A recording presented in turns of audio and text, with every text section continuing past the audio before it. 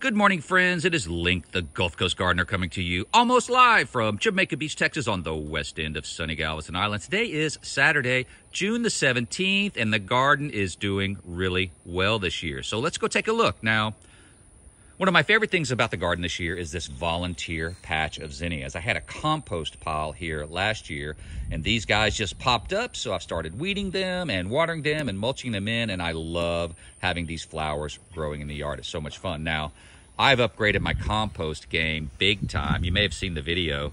This is a three bin, a compost bin made out of pallets that I picked up for free at the hardware store. Highly recommended. If you have a garden, you really do need a compost pile. Just putting it in piles is the best way, and I just love this compost pile. It's wonderful. Now, let's get back to the garden. Now, you probably know that I'm a huge fan of Birdies raised beds. These are manufactured in Australia, and they are sold by Epic Gardening. So epicgardening.com. These beds are phenomenal. I'm a half mile from the beach, and these things have not rusted at all in going on my fourth year. I'm not even sure how long ago I got these. They look great. They're wonderful raised beds. They're not very expensive, and they're easy to put together. Now, they come in all shapes and sizes and colors. I love the round ones. I love this off-white color, but they have all different kinds to choose from. So check it out. Birdies raised beds from Epic Gardening. Now, let's see what's going on in these guys. Now, this is a dwarf tomato. I'm growing 3 varieties of dwarf tomatoes, which is basically a kind of a cross between a determinate and an indeterminate. So in theory, it makes flowers all season, but it doesn't get too big. And so far, that's been my experience. Now, this is a succession of a Rosella purple. And check out these plants. I just love them. They're like a little tomato tree. They're the prettiest, healthiest plants. They don't have any built-in disease resistance because it's technically an heirloom. You can save the seeds, but I really haven't had issues with disease on these guys. I fought the wind a little bit, and figuring out how to prop them up was a bit of a challenge, but honestly, you just need a single cage or a big stake, and 1 tomato per Birdies raised bed is perfect, as you can see. Now, I've got some sweet alyssum growing around it.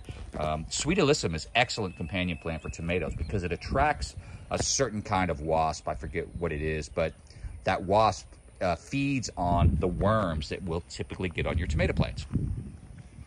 So this is the first round of Rosella Purple, and I've got a little bit of a problem here. You probably figured it out already, in that I put 2 plants in here, and I should have only put 1. There's just not enough room in here. I'm not getting the airflow that I need, but the tomatoes have been fantastic. The flavor is phenomenal, so I'll definitely grow these every year. Now, I've got a big one down there. I've got more tomatoes here. There's one hanging right there. There's another one there. And it's still covered in flowers.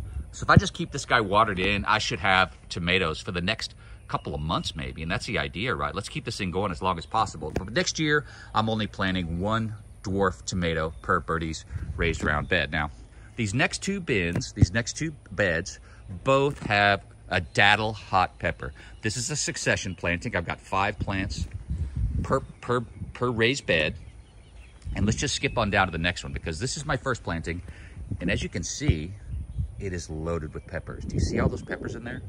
They are just everywhere. Now, Datil is a hot pepper. It is a hot orange pepper that has an amazing flavor, and let's go check out what these guys look like. They are so pretty. I really am enjoying growing these peppers. Now, I've got a local restaurant here in Jamaica Beach. It's called the Galveston Island Bistro. And he's been buying these peppers and also my cherry tomatoes.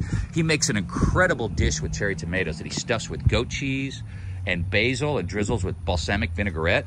It will knock your socks off. So he may have some of those available during the year if he's getting tomatoes from me.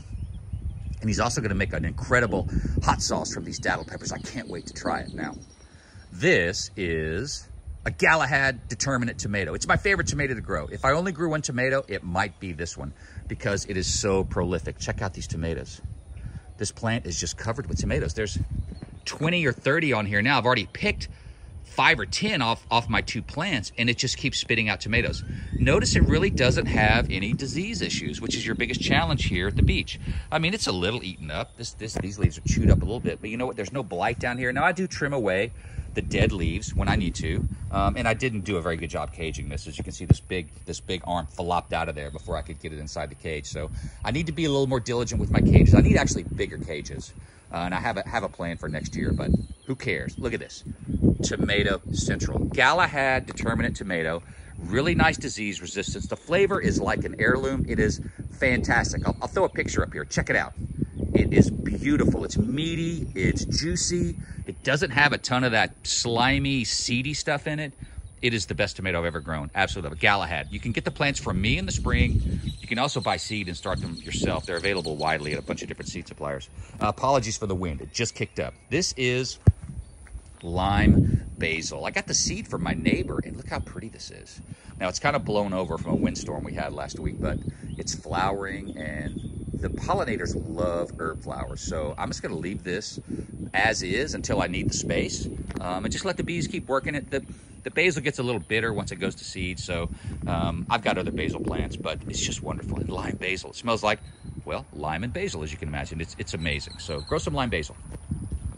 Down at the end here, this is a bit of a flower patch. These are Victoria Blue Salvia. If you watch my videos, you know it might be my favorite perennial, and you can see why, because it just flowers constantly. The butterflies, the pollinators love it. It comes back from a freeze. This froze to the ground over Christmas, and within a couple of weeks, it was getting ready to flower again. It's amazing plant. So Victoria Blue Salvia. Salvias come in all different shapes and sizes. Some are like 4 or 5 inches tall, 6 inches tall. Some, like this Victoria Blue, get huge, and I love these plants. Check it out over there. I've got some, this is one of the things I didn't start from seed. This is tropical milkweed. I haven't had any luck keeping the native milkweed alive, so I do like to support the monarchs. I'll cut it back in the fall per the instructions on tropical milkweed. More Victoria Blue Salvia, more tropical milkweed. That worked out really well, didn't it? I didn't think how this was going to all be the similar height with different color flowers.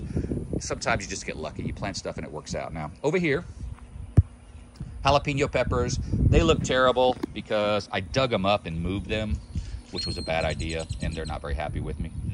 This one was still flowering though, so I might get some jalapenos off here. Actually, there's some little peppers on there. So that one plant will provide some peppers for me. Now these are grow bags. It's the first time I've tried growing plants in grow bags. These are 5-gallon bags. It's been a bit of a challenge. These are Datil peppers.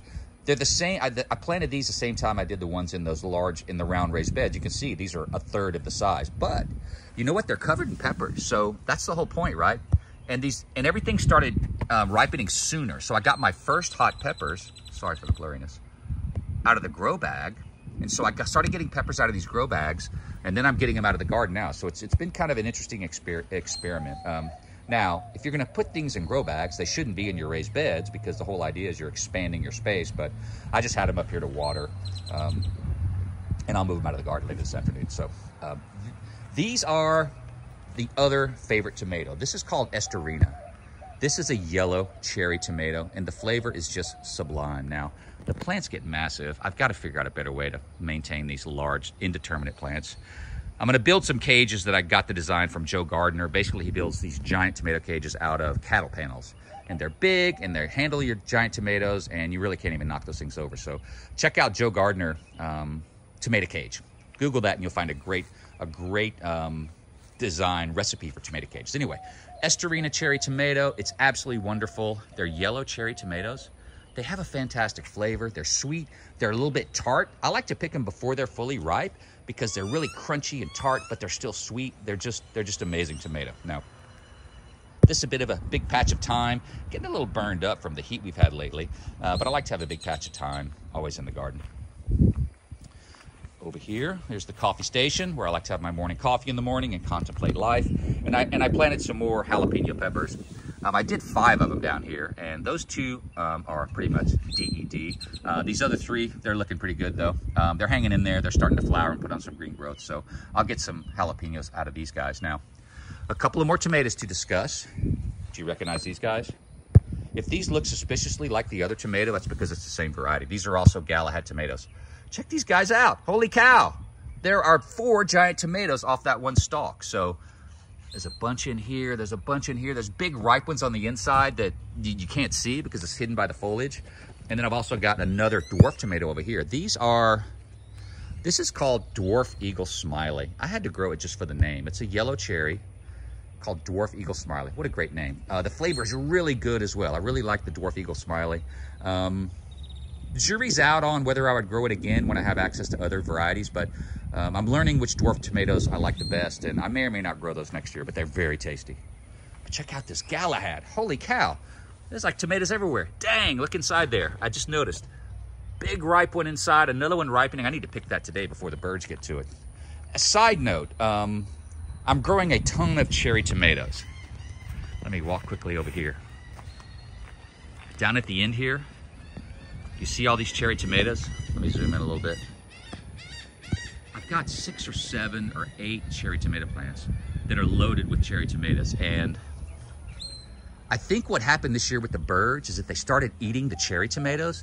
They developed a taste for it. The color caught their eye, and they've been leaving my big cherry tomatoes alone. Now, I hope I'm not jinxing anything. I really don't believe in that. But anyway, they have not been pecking on my big tomatoes, which was my biggest challenge last year. So maybe get you a bunch of cherry tomatoes, share them with the birds because you have so many, and then hopefully you'll get lucky and the birds won't mess with your big ones.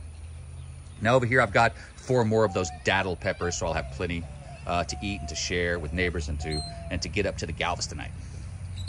Now my final little patch in the garden, these are lime zinnias, and they are so pretty.